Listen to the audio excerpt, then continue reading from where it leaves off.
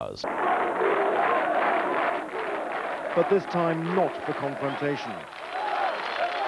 This vast procession was on its way to the funeral of a 30-year-old man shot dead in yesterday's riots.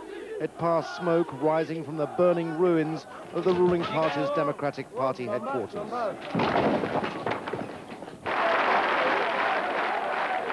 It is a huge swathe of emotion. 24 hours ago, many of these people were throwing rocks at the police. Today, they're declaring that Vlora belongs to them and not the government of President Sali Berisha.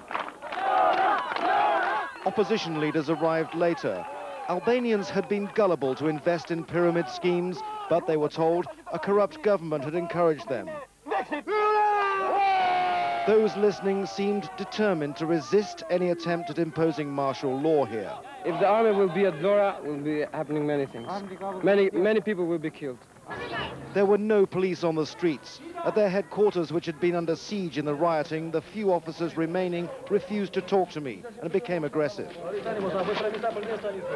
There were a few troops ordered to mount a guard outside the city hall. They promptly agreed to leave, though. The government would have to order a major military clampdown to regain control here. Andrew Simmons, News at 10, Vlora. And our diplomatic editor Robert Moore has been monitoring events today in the Albanian capital Tirana and joins us now from the city's central square. Robert, what's the mood like in the Albanian capital tonight? Well, it is relatively quiet here. Certainly it is quiet. The secret police are visibly in control of the streets, although the opposition is calling for a major rally here tomorrow morning, one I think the security forces are very likely to break up.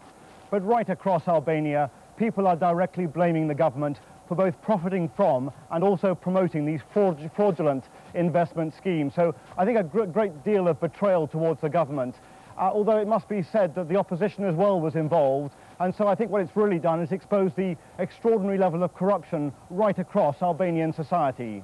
Given that, has there been any talk today about what the government might do next? Well, I think there are signs tonight that the ruling Democratic Party is deeply split over the issue. The Parliament is still debating whether to approve emergency measures. Diplomats have been telling me tonight that their main concern is the stability of Albania. They say that although this is an internal crisis, there is, of course, significant popular unrest in Bulgaria and also, of course, in Serbia, and therefore it does serve to underline the political instability right across the Balkan region. Robert Moore, thank you very much indeed. It came as no big surprise, but Woolwich Building Society on a mission to make space-age technology even better. They're upgrading the telescope so that scientists can see further into the universe than anyone has done before. Our science editor Lawrence McGuinty explains what they'll be doing. Ignition and liftoff. Discovery now on its way to service NASA's Hubble Space Telescope. It's the most expensive MOT in the world. £500 million to send 7 astronauts on the shuttle to repair and upgrade the Hubble Space Telescope. Hubble was first serviced 4 years ago and since then has produced stunning images of objects deep in space. Then astronauts corrected basic problems with the telescope. On the latest mission they'll do much more, replacing old instruments and installing a new infrared heat camera that can see deeper into space. We're hoping that the advancements that we give the telescope will allow it to look farther back into time and with higher resolution and being able to reveal more of the mysteries of God's creation. Astronomers at the Jodrell Bank Radio Telescope hope to achieve the same end, but with different means, with a satellite launched in 7 hours' time from Japan. To see better, astronomers need bigger telescopes.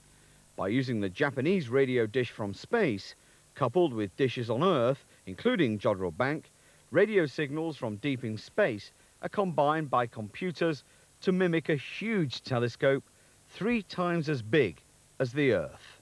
It's something like 1,000 times better than that of the Hubble Space Telescope, and it's sufficient to resolve something like the size of a football at the distance of the moon. From space and from the ground, astronomers are seeing deeper into the universe, the better to unlock its secrets. Lawrence McGuinty, News at 10. More of the day's news coming up, including the British talent sweeping the boards in this